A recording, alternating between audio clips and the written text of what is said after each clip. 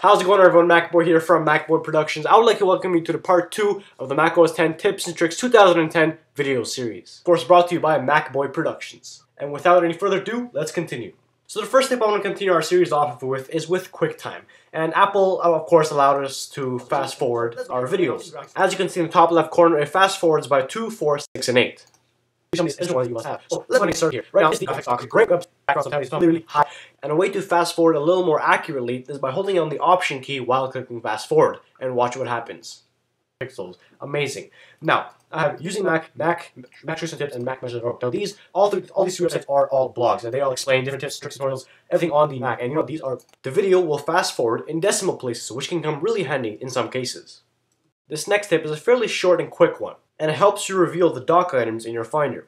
So say you want to find an application, something like RapidWeaver, and you go into your Finder, and then you go through your applications, or you can type in a search, RapidWeaver, and you know, it takes a bit too long. A really simple way to find this out is by just holding the Command key and clicking on the application in your dock, and it will automatically open up in Finder selected for you.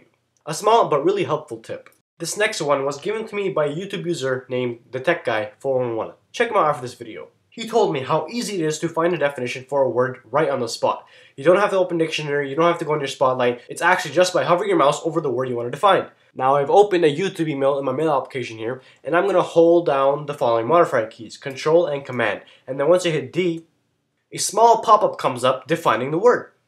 Now, I have to say it doesn't work in every application, but for Safari and Mail, it worked for me perfectly.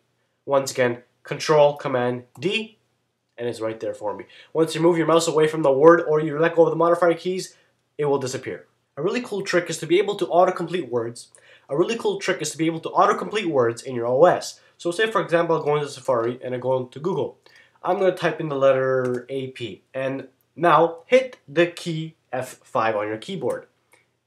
As you can see, this window pops up and it gives you a list of words that start with those two letters. So AP, dot, and continues. Don't you just hate it when your sibling comes around and messes around with your computer and say it opens up a million Finder windows? Now there are probably going to be more than 6 windows, but the trick is to be able to close all the windows at once instead of selecting it, then hitting Command W, Command W, Command W. And of course, the simplest way to do it is by hitting Command Option W, which will close all the windows of the application. And this works with any application on your Mac. So even Safari, if I open up 1, 2, 3, about 4 more tabs, and I have 4 windows, I'm just going to hit Command Option W after clicking on one window, and it's all gone. Keyboard shortcut that I think every Apple user should be aware of is how to make the Apple logo in a text editor.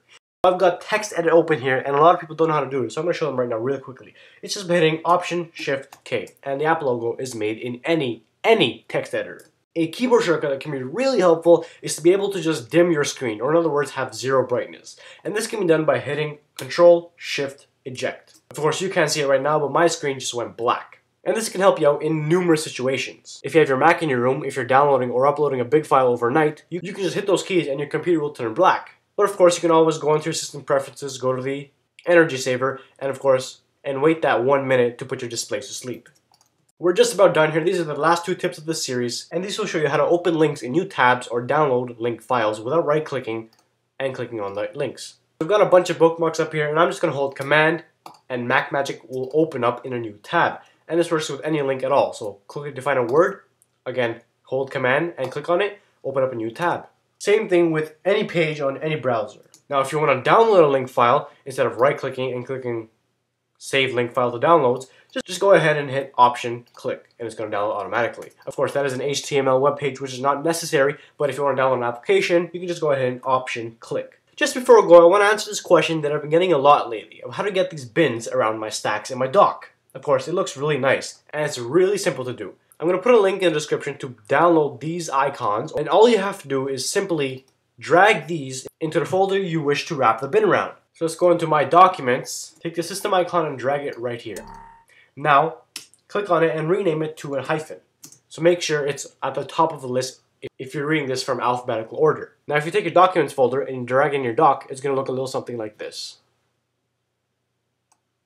with the bin around it. Simple as that. And that concludes our macOS 10 Tips and Tricks 2010 brought to you by MacBoy Productions video series. We hope you learned something, and on behalf of MacBoy Productions, I would like to thank you very much for watching. Please don't forget to rate, comment, subscribe on these videos and channel. And guys, over there to the right, you'll find the link to my Twitter, my blog, and my business email where you can contact me for any questions, concerns, comments, or suggestions, as well as all the information you need related to this video. Once again, thanks a lot for watching. Please don't forget to rate, comment, subscribe, and I'll see every single one of you next time right here on MacBoy Productions. Peace.